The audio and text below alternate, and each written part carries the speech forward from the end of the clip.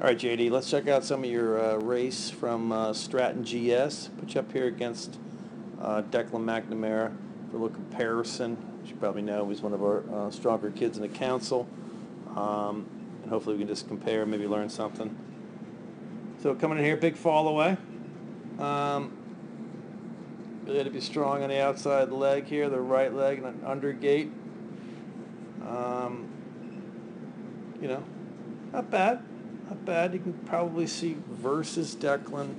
This will be sort of one of the themes. This is why I wanted to put you next to him, is that we've been talking about all year.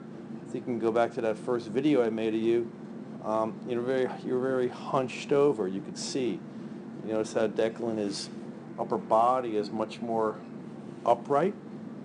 And it really allows him, you can see how well balanced he appears, how he can really probably pressure the outside ski. He's really balanced over the outside ski or on the outside ski, even though it's well out from underneath him.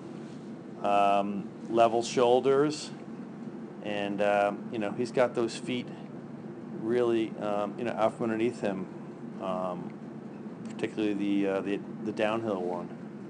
So we got to actually stand up a little taller.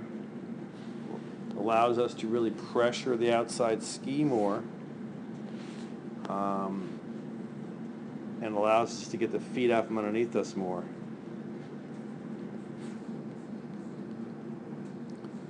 So it's sort of, I think maybe you're doing it because you think it's going to be faster. You had to hunch over, but it's really not.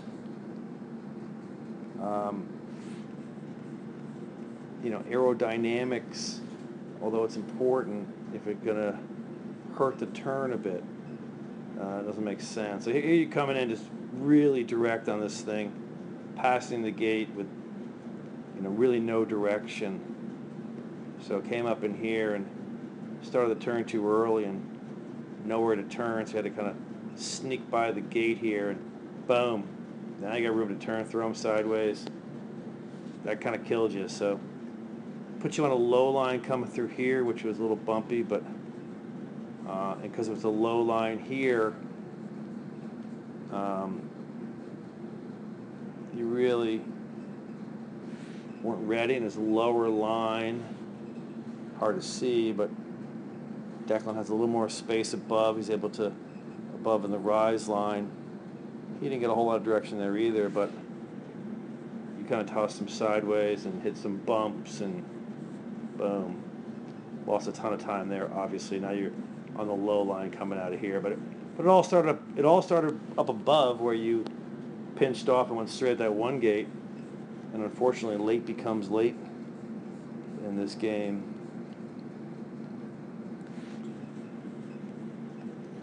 Decent turn there, but still just that very hunched over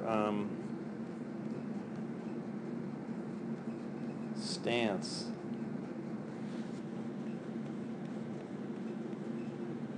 So, here's side by side. We kind of want our upper body, as we've talked before, to really mimic the angle of our shins. So, when I say stand up taller upper body, I certainly don't want you to be standing up like this, right? But as you can see, Declan is fairly similar, and you are, nowhere close, right? So you can look at yourself right now. Hard to pressure your outside ski, hard to absorb terrain, and hard to get the feet out from underneath us. I mean, you can go in your living room in your sneakers and jump back and forth, ski feet side to side like you're skiing, and it's really hard to get the feet from one side of us to another and out from underneath us with her being bent over the waist. Stand up a little taller, upper body becomes a heck of a lot easier.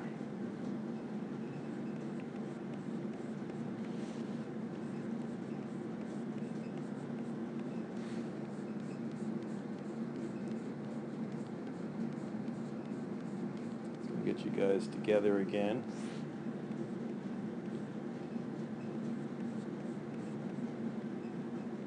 So I mean, that's going to be the main theme here, just that really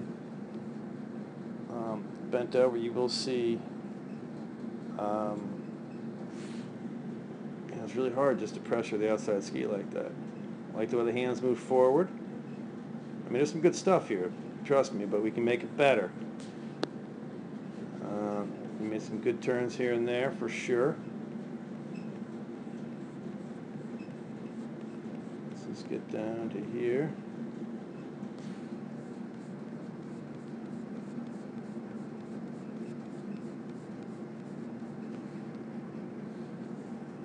Declan came in a little direct there, and he's had to work below the gate. But, when we get down to the flat area, we does straighten out a bit. We don't have to bring as much shape back. We don't have to be above it as much. We can actually drop our apex down to the panel, like Declan's doing here, having half the turn above, half the turn below, and it really carries better speed.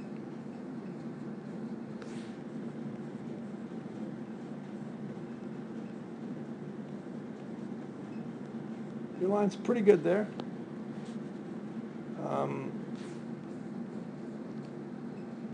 Okay, he did grab a bully there, which for 2 turns probably made some sense.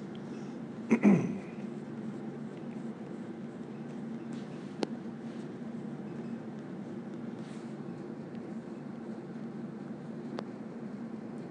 you can just see how, when you have your upper body a little more erect, really can get the feet up from underneath us, really produce some upper and lower body separation, keeping some nice level shoulders, and really pressure the outside ski. This is, a little bit more than that, and therefore, we're not that level and harder to pressure the outside ski, so your arc will, because we're not pressuring the outside ski as much, it might lengthen a bit, your finish turn a little lower.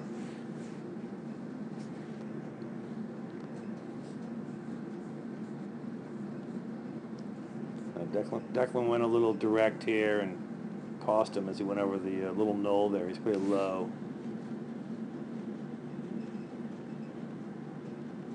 Actually got a better line going through there than him.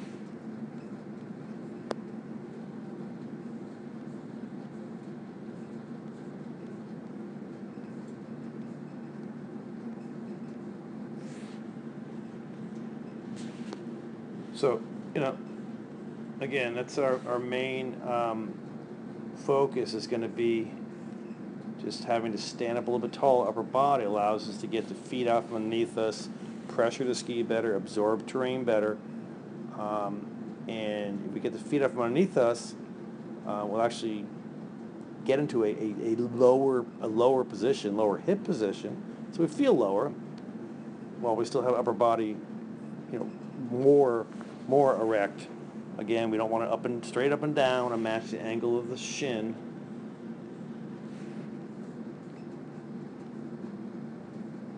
But we don't have to be hunched over when we're skiing. So let's work on that when you're out in Colorado this weekend. Work on standing up a little taller, in the upper body, and see if that helps you out. Enjoy skiing out there, and great job this year.